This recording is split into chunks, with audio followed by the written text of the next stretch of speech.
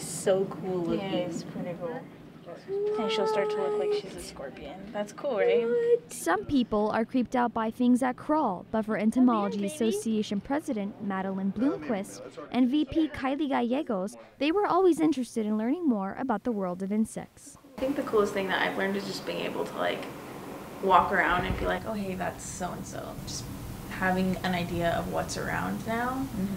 I really like that, especially like the odd things. Like you can walk past a bush and there's like this little thing that looks like spit somewhere, and it's a spittle bug. You just know that. One thing they hope to accomplish before graduating this year is to encourage high school students to seek out a different path for their future careers. People don't think like entomology is a thing that you would like go to school to study for, and so like they get here and they already have like their major decided, and like it'd be cool if they like had more ideas of what they could do.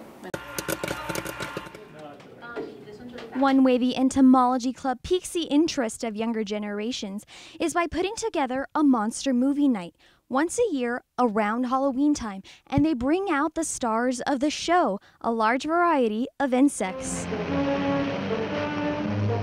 A lot of them are creeped out. A lot of the parents, I think mostly, are creeped out, and a lot of the kids are like, oh, this is so cool, which is like really fun to see. It's like really fun to see like the little kids like, oh, I want to hold it, I want to do this, and they're like, look mom, like hold it, and they're like, no. So it's like, that's really cool to see like the little kids super into it. If you weren't able to make it this year, there's always next Halloween. So mark your calendars for the next Monster Movie Night. For News 22, I'm Victoria Valderrama. Males live like 2 or 3 years. Do you like it? They live a